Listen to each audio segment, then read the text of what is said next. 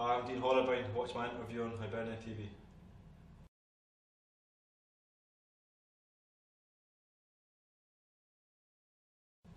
Dean, this weekend is the Player of the Year award ceremony, and obviously you've been named the Ledingham Trophy winner for this season. What's your reaction to that, please? I'm delighted to get, well obviously we've had a good season, a few defeats and that, but pretty well, and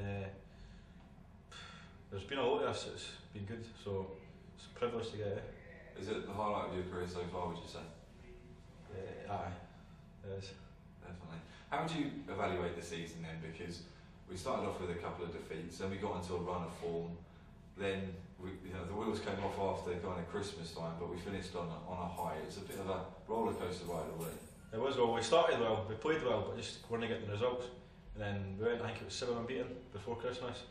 And then obviously the Scottish Cup against St Mirren, just don't speak about that. But after that, it was, like you said, we went off the wheels. So I think it was Kilmarnock, lost 2 games in the trot, and then obviously beating Hearts and getting beat with Celtic. But started the end of the season strongly. So obviously at the start of the season you were involved with the first team as well, trained with the first team, and obviously you featured in Ian Murray's testimonial match.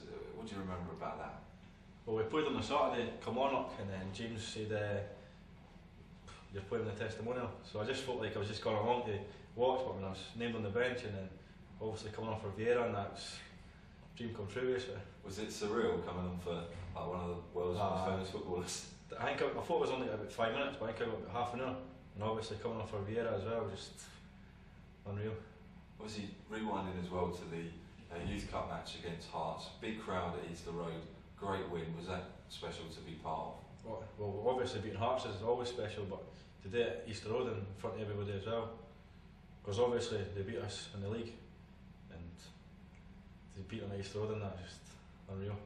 How good was it as well to beat Hearts back here at East Mains, because they'd obviously beaten us at Rickerton. We looked as if the game was in the bag for us, didn't it? 2-1 up, I believe, heading into stoppage time. And then they scored 2 goals out of nothing. That was a massive hammer blow, wasn't it, to the season? So do you feel to some extent that was kind of justice served? Well, I wouldn't say revenge, but obviously they were above us in that, and they thought they were the better team, but we showed that on the day we were better than them. Would you have liked to, I mean, I know that goes without saying that you would have liked to have won either the league or the cup this year to kind of commemorate it and say, well, this was a decent Hibs youth side, but to what extent do you feel the importance is to progress upwards into the senior squad? Well, obviously we want to win the league and cup, but the main thing is getting to the first team and reserves and that, so I would say that.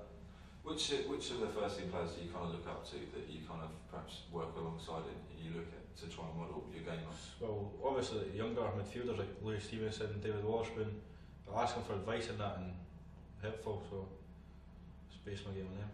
And how have you found working under the new manager as well? Because it was Colin Caldwell that kind of introduced you to the first team squad to begin with. It's now obviously Pat Finn, and how's that all worked? The gaffers, I've trained him a few times and played in the reserve games, so hopefully I just keep catching his eye and maybe get a wee shot now and again. So objectives for next season then, because it's the under-20 league now, isn't it? It's been expanded, so technically you're still a youth player, but you'll be a year older. What's your mindset towards that? Well, I think I'm not completely in their 20s, but I think they're talking about loaning that, so we'll see what it is in pre-season, and then hopefully maybe train with the first team in that and try to kick off with that. What have you heard from the likes of Danny Handley and Jordan Forster then, because they've obviously gone out on loan?